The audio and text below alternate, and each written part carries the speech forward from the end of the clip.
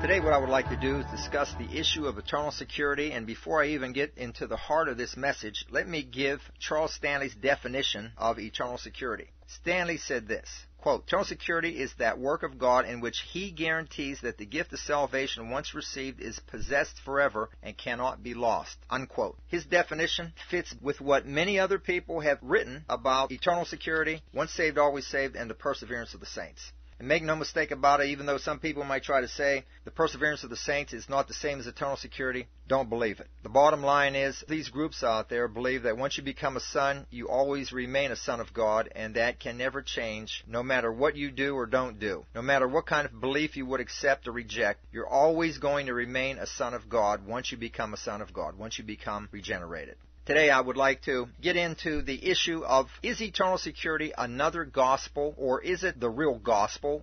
In the book of Galatians chapter 1, the Apostle Paul wrote this, "I am astonished that you are so quickly deserting the one who called you by the grace of Christ and are turning to a different gospel, which is really no gospel at all." Evidently, some people are throwing you into confusion and are trying to pervert the gospel of Christ. But even if we or an angel from heaven should preach a gospel other than the one we preach to you, let him be eternally condemned. As we have already said, so now I say again, if anybody is preaching to you a gospel other than what you accepted, let him be eternally condemned. The Apostle Paul here is referring to a false gospel called another gospel in the King James Bible. That means it is a counterfeit gospel. It's not the real gospel that he proclaimed. And notice, back then in his day, the counterfeit was even around then. How much more should we know? Certainly, without doubt, there are false gospels around today, and there are many of them. What I would like to do is discuss this issue as Charles Stanley defined, the idea that once you receive the gift of salvation, it is possessed forever and it cannot be lost. That is what I want to focus in upon. I would like you, please, to listen to what else Charles Stanley and others have said about this doctrine called eternal security. Charles Stanley said this, quote, "The very gospel itself comes under attack when the eternal security of the believer is questioned," unquote. Stanley also said, quote, "The very foundations of Christianity begin to crumble once we begin tampering with the eternal security of the believer," unquote. As I mentioned before, he's not alone in making statements like this. Here's a quote from John Ankerberg, quote, "Eternal security is one of those outstanding glories of the Christian gospel," unquote. Mr. Jim White said this, quote, "One must believe in the perseverance of the saints if one is to accurately present the gospel of grace. To do anything else is to edit the gospel," unquote. Spurgeon said this, quote, "Calvinism is the gospel and nothing else," unquote. If you're acquainted with the Bible, you know that statement is false. All 5 points of Calvinism are unscriptural, and the most deadly of the 5 points would be the 5th point, which they call the perseverance of the saints. I have a quote from Robert Morey regarding eternal security, and he said this, quote, "The eternal security of the believer arises out of the necessity and nature of the atonement," unquote. Charles Ryrie said this, quote, "What grace it is that can give us not only forgiveness and eternal life through faith alone, but also guarantee that the giver will never renege on his gift, nor can we give it back even if we try," unquote. Robert Thiem said this, quote, "Once a son, always a son. Once you're born into the family of God, you will always be a member of the family of God. You cannot change your spiritual birth any more than you can change your physical birth. The moment you believed in Jesus Christ as Lord and Savior, you were born into the family of God. At that point, you became a child of God, and for all eternity, you will remain a child of God. This is the grace of God. There is nothing you can do to alter it," unquote. Last, but certainly not least, let me give you a quote from the early 1600s from the Calvinistic Synod of Dort, which is under their doctrine of the perseverance. Article 15 states this, quote, "The carnal mind is unable to comprehend this doctrine of the perseverance of the saints, and the certainty thereof, which God has most abundantly revealed in His Word for the glory of His name and the consolation of pious souls, and which He impresses upon the hearts of believers.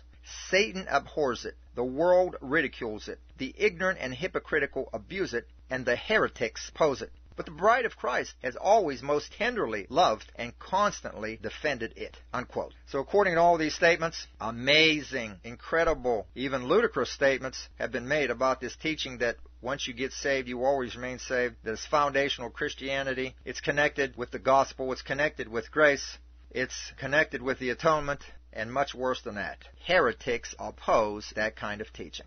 Well, they didn't go into detail, so I will. They are actually saying that regardless what type of sin you may stray into, it doesn't matter how grievous that sin may be to God. It makes no difference. You will always remain saved. I'd like to share something else that's very relevant to this message, because this thing called eternal security has been connected with the very gospel itself, as well as grace and other important terms such as that. What we now have are two gospel messages. If I ask the question, which gospel do you believe in? Hopefully you can understand what I mean by that statement. Let me describe eternal security in a different way than Charles Stanley put it a little bit ago as I quoted him. If you would analyze the teaching of eternal security, you would find out this is what they're saying. Salvation begins in a moment's time and is guaranteed to continue on. Next, there is no salvation maintenance on man's part. The loving God will keep you, hold you, and has you sealed forever, which will assure your entrance into the kingdom of heaven. Thirdly, they teach that sin can never bring a true Christian to a spiritual death, regardless what type of sin that may be, or neither can any false doctrine cause loss of salvation. 4. Eternal life is a gift that cannot be lost or returned, and also a present tense possession for the Christian, guaranteeing an entrance into the kingdom of heaven. 5. Reaching heaven for the Christian is just as certain as though he has already been in heaven for 10,000 years. 6. This is the sticky one. There are some Christians that are adulterers, some Christians that are drunkards, some Christians that are thieves, murderers, suicides, etc. Now that's their gospel. That's what they connect with grace, foundational to Christianity, and they say at times that heretics oppose that sort of message. Well, if it's a heretic that opposes that sort of message, I must be a heretic, and let me go on record as saying I am glad I am a heretic if that is what a heretic is. After reading the Scriptures for over 25 years, let me tell you what I found the message of the Bible to be regarding the real gospel which the Apostle Paul preached and he defended. Listen to the contrasting points. According to the Bible, salvation begins in a moment's time, and it will continue on, but only as long as we believe and follow Jesus.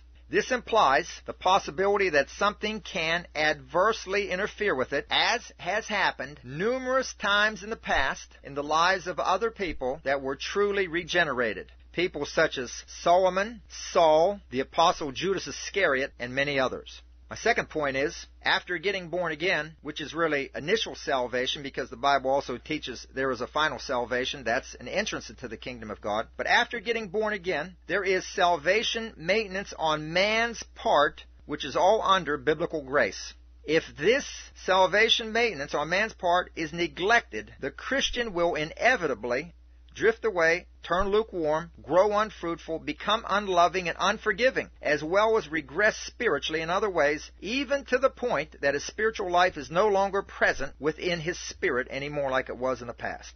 Man's cooperation with God enables him to keep and hold us spiritually safe. In other words, when man, and only when man, cooperates with God, can God then keep and hold us in a safe spiritual way. And even though God is sovereign, He will never violate man's free will, even if it is to man's detriment and damnation. Christians can put to death the misdeeds of the sinful nature of the flesh by the Spirit of God, never by their own ability or strength. The third point I'd like to magnify as being the teaching of the Bible on salvation is sin can defile, corrupt, contaminate soil, and even bring a true Christian to his spiritual death. The seal of the Holy Spirit can be broken. Consequently, we must be on our spiritual guard at all times as we look to God for His strength and His power. The Christian life is a war, a fight and a struggle against the deceiving forces of darkness and personal sin. Point 4. Eternal life is much more than just a gift and a present tense possession. It is also a hope. Titus 3:7. A promise. 1 John 2:24 and 25. Yet to be reaped. Galatians 6:8 and 9.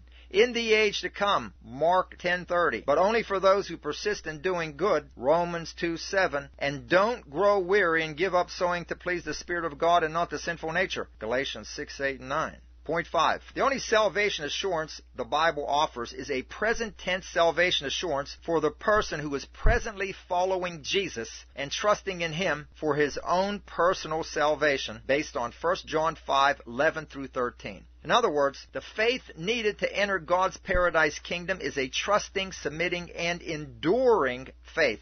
To enter God's kingdom, we must endure hardships and persecutions as we continue to live holy as Jesus' disciples in this wicked and adulterous generation. But sadly, continuing in the faith and holiness has not always happened to others in times past. And by that I mean other Christians. The sixth point. It is absolutely impossible to be a Christian at the same time as being an adulterer, a drunkard, a thief, a murderer, or any of the others that might be cited in 1 Corinthians 6, 9 and 10, Revelation 21:8, Ephesians 5 through 7, Mark 7, 20 through 22.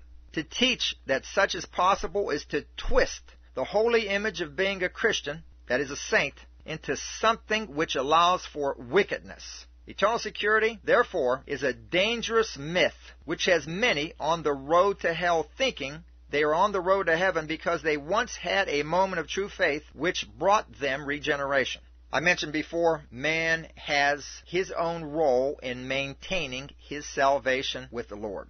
While salvation is from the Lord, and we're saved by grace and not by works, and we are not under the law, we are told many other things in the Bible that would be flatly denied by people that are teaching a perverted grace and a perverted gospel. Listen to what Jesus said in Luke chapter 12, verse 35. Jesus said, "Be dressed, ready for service, and keep your lamps burning."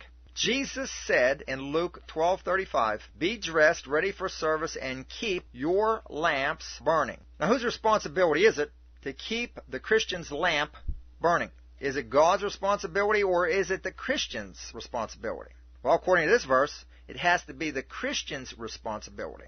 And would you believe there are many other scriptures just like that? Consider Romans 12:11. Never be lacking in zeal, but keep your spiritual fervor, serving the Lord. God wants us to be hot for Him and not lukewarm. It's up to us to keep our own spiritual fervor and not cool down and even die out. The Apostle Paul told Timothy in 1 Timothy 5:22, "Do not share in the sins of others, keep yourself pure." Now, he knew that God was able to keep and to hold and to strengthen, and that Timothy was sealed by the Holy Spirit because Timothy had been saved, but nonetheless, he told Timothy, do not share in the sins of others, keep yourself pure. Hebrews 12:12, strengthen your feeble arms and weak knees. Notice that. It is your responsibility to spiritually strengthen yourself according to this passage. We'll be right back. Evangelical Outreach is a non-compromise ministry dedicated to the proclamation and defense of the gospel of the Lord Jesus Christ. Will you join us in the fight and help us to win souls to Jesus? Send your check today to Evangelical Outreach, Post Office Box 265, Washington, Pennsylvania 15301.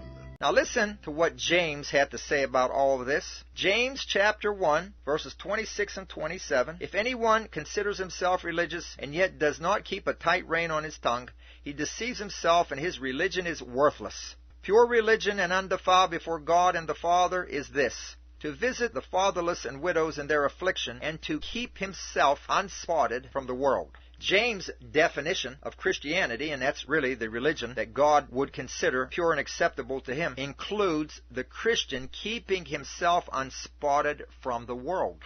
We are told to come out from the world, resist the devil, and crucify the flesh. But the way eternal security is taught, that's legalism if you try to do anything. But notice, that's not how James taught.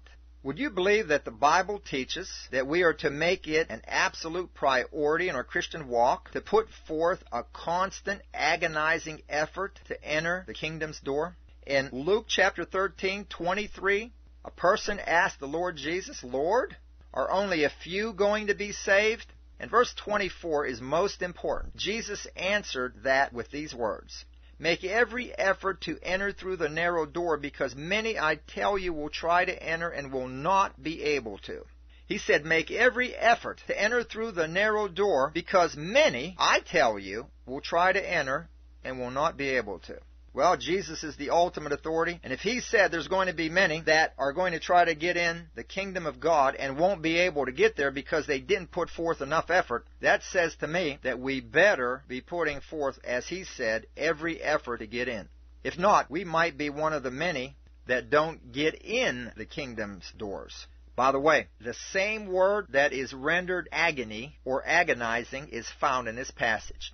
Jesus is saying make a continuous, agonizing effort to get in the kingdom doors. Peter told his readers that we need to be alert and self-controlled because the devil prowls around throughout the earth seeking whom he can devour. That was written to Christians. Peter wanted Christians to know the devil wants to devour you, and he will unless you are alert and self-controlled. To be alert means so that you won't be deceived by a false teacher, a false prophet.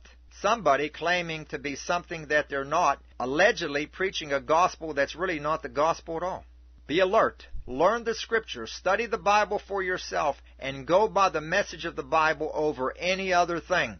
A vision, a dream, a prophecy, a teaching, even if it would come from somebody on TV, the radio, or in a book. Jesus wasn't joking when he said, make every effort to enter through the narrow door because many, I tell you, will try to enter and will not be able to. Listen to what else the Bible has to say about grace, because all of this is grace. The whole New Testament is grace teaching. Jesus said this. To the Jews who had believed him, Jesus said, if you hold to my teaching, you are really my disciples. Notice that. It's our responsibility to hold to his teaching. He went on in that same chapter and said that the truth will set you free. Jesus is the truth, and he will set us free from the slavery of sin. Many other times that sort of teaching is found, especially in Hebrews. Hebrews chapter 3 verse 14 says, for we are made partakers of Christ if we hold the beginning of our confidence steadfast unto the end. If we hold the beginning of our confidence steadfast unto the end. Not legalism, grace. Not a false gospel, the true gospel. In other words, you're going to get in the kingdom if you hold on to the very end. The same confidence you had when you just started your walk with God. Consider what Jesus said after his death, burial, and resurrection. Revelation 3:11. Behold, I come quickly. Hold that fast which thou hast, that no man take thy crown. It's a little choppy, a little archaic from the King James, but nonetheless, the point is clearly made. It's our responsibility, even after Jesus paid the infinite work with his own blood on the cross. He's telling Christians, you hold fast to what you already have, so that no man will take your crown. Nobody leading you into temptation. Nobody leading you astray doctrinally. In other words, as Peter said, be alert and self-controlled. Again, brothers and sisters, those of you that are real Christians, listen to me. Get in the Scriptures. Believe the message of the Bible. The Bible says there are people that are going to change grace into a license for immorality. And that's not all. The Apostle Paul told Timothy, in 2 Timothy chapter 4, starting at verse 2, the Apostle Paul wrote this, preach the word, be prepared in season and out of season, correct, rebuke, and encourage with great patience and careful instruction. For the time will come when men will not put up with sound doctrine. Instead, to suit their own desires, they will gather around them a great number of teachers to say what their itching ears want to hear. They will turn their ears away from the truth and turn aside to mythology. The Bible actually says the time will come that people are going to hear the Word of God preached and actually turn away from it, and they're going to seek out teachers, plural teachers, to say what their sinful, itching ears want to hear. They're going to look for somebody to tell them that it's okay to go ahead and commit adultery and get drunk, to be a thief and a liar, and to do all other forms of wickedness, and you're still going to get into the kingdom of God when the Bible teaches something absolutely, positively different. They're going to seek out these teachers, plural. If you were to look that up in the Greek, it can be rendered doctors. They're going to seek out doctors to say what their itching ears want to hear.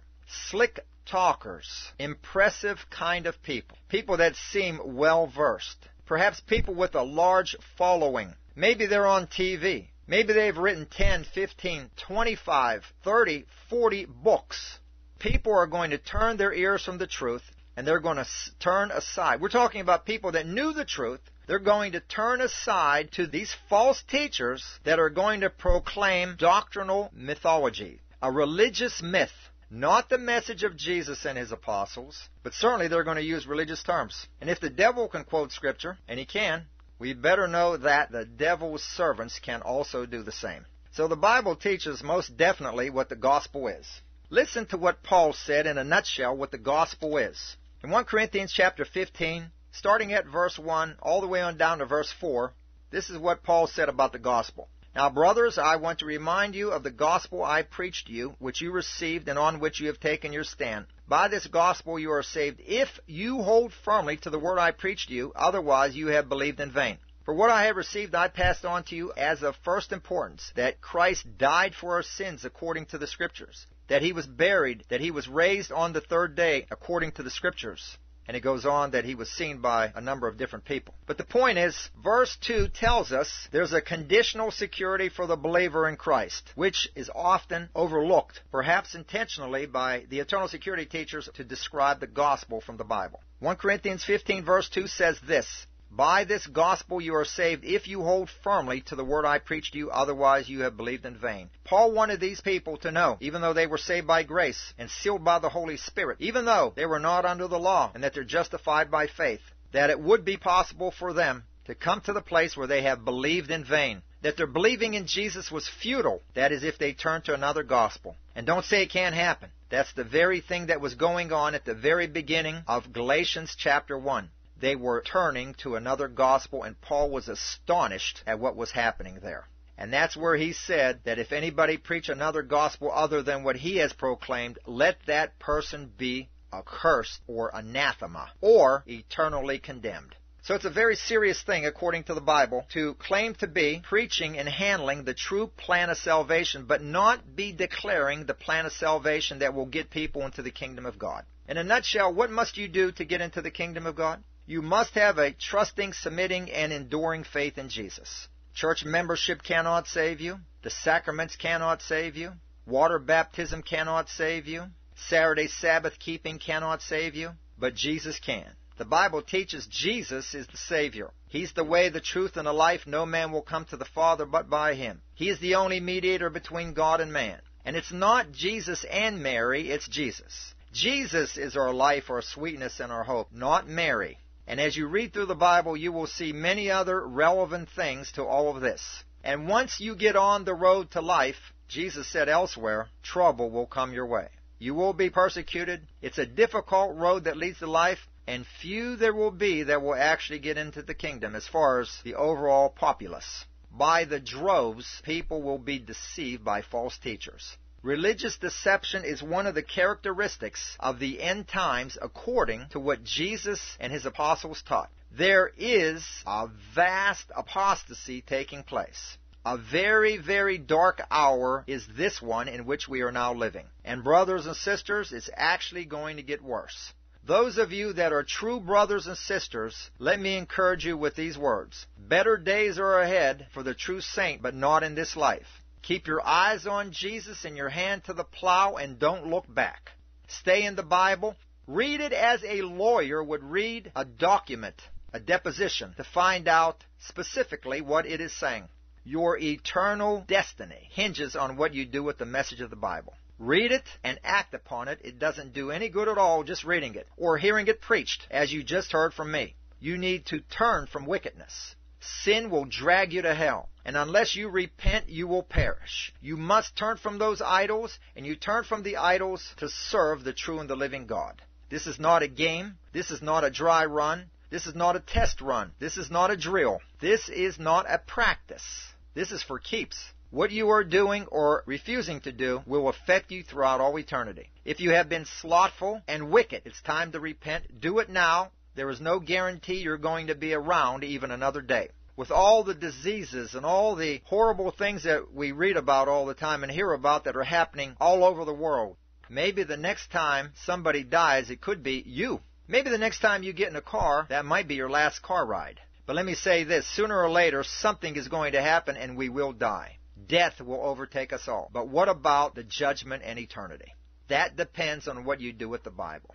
Without question, every single person that has died, if they could carry a message back to us today, it would be this: believe and act on the Bible because it's true. Now, I am not saying that we can contact the dead. I don't believe that, so don't misunderstand what I just said a moment ago. I said if they could get back to us, if they could speak to us, that is the message they would want us to know. That is, if they wanted us to know the truth and if they loved us and cared about us. Such we find in Luke 16, the man that died and he went to the fires of Hades. and he was concerned about his 5 brothers that were in sin and knew they needed to repent. And he wanted to get a message back to them of repentance. That is the message of the Bible. Friends, again, focus your trust for your salvation in upon Jesus. He is your only hope of escaping eternal damnation. If you escape damnation, it will be because of Jesus and His precious blood that was shed on the cross. And Paul preached that, but he also said in 1 Corinthians 15 verse 2, "By this gospel you are saved, if you hold firmly to the word I preached to you. Otherwise you have believed in vain. May you never forget that it is possible to believe in vain." So there is free will and human responsibility on the part of the Christian after he starts on the road to life. Can you imagine what it would be like to die and to go to hell? Try to imagine the regret and deep anguish for those who wake up in this horrible place prepared for the devil and his angels. As bad as that will be, even a greater surprise is awaiting the ones who believed in the security in sin gospel, commonly called eternal security. They died in a lost condition.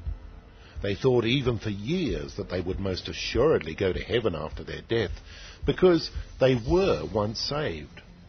But instead, they go to hell. This is how it will be for multitudes. Will you help us reach these and others before it's eternally too late? Please visit our website at www.evangelicaloutreach.org.